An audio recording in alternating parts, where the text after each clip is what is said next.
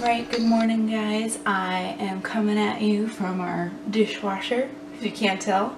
I'm in the process of kind of trying to deep clean the whole house, and one spot that commonly gets missed is your dishwasher. You think it's really clean because you're obviously washing a lot of stuff in there, but no one actually ever takes the time to like descale, get all the soap crud out of there.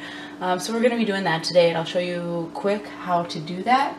So first things first, you're going to want to make sure your dishwasher is empty, and then you're going to go ahead and make sure this drawer is either pulled all the way forward onto the door, or you may even want to pick it up, remove it. We'll want to get in there and kind of just wipe around the bottom, wipe up any of the kind of gunk you see. A lot of it might be leftover dishwasher detergent, but we're just going to want to wipe around the edges and then again around the drain. Okay, so now once you've wiped out the bottom here, and you'll probably just want to wipe it with, I use just a wet rag. I mean, it's just dishwasher detergent generally, so it'll wipe off pretty easily, but you'll just want to get all the way around the edges. You'd be amazed how much buildup you get in there. We were actually worried that it was getting to be like calcium deposits or something from the water, but it was soap.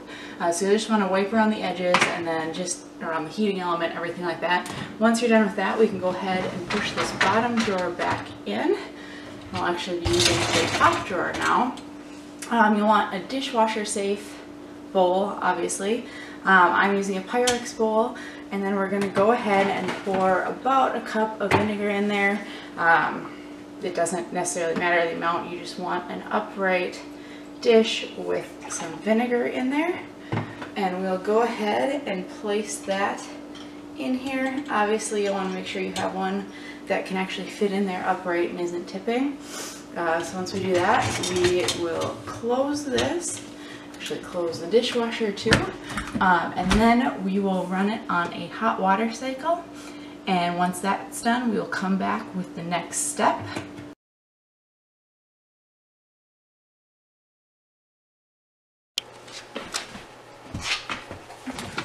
Alright, so we finished running our hot water sanitizing cycle with the vinegar in there. There was some particulate that came up and actually settled in the dish that we had in there that had the vinegar in it.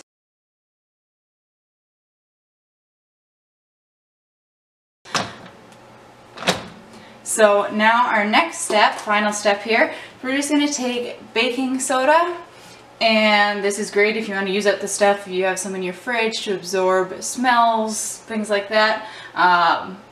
Once it's done in there, it's great to use for cleaning. So we're going to take some of this and just sprinkle it across the bottom of your dishwasher here. And then once you've done that, we're going to close it up again. And this time we're not going to run as long of a cycle. We're still going to use hot water, but this time we're actually just going to do a either quick cycle or rinse cycle to go through that again.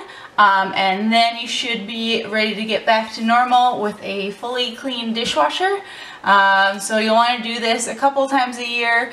Some people recommend doing it every month. I personally probably won't do that because it takes quite a while, but I will definitely be doing it, you know, 2 or 3 times a year, every couple months, or as soon as you start noticing that buildup on the bottom of your dishwasher. So hopefully this helps you get a cleaner dishwasher and deep cleaning your house.